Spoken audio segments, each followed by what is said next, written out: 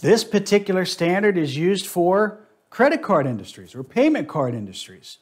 All of these knuckleheads all got together and say, look, we're all battling the same thing. We all have the same compliance that we need to follow.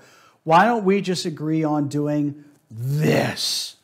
The goals of building and maintaining a secure network, protect cardholder data. These are all things that they came up with. There's more. But and how to do that. And then how to do that, that's what they all came up with. So they, as a group, came up with a minor risk management plan for their particular industry. So they made it a standard for them, the PCI-DSS. Again, my dyslexia, but I got it right again.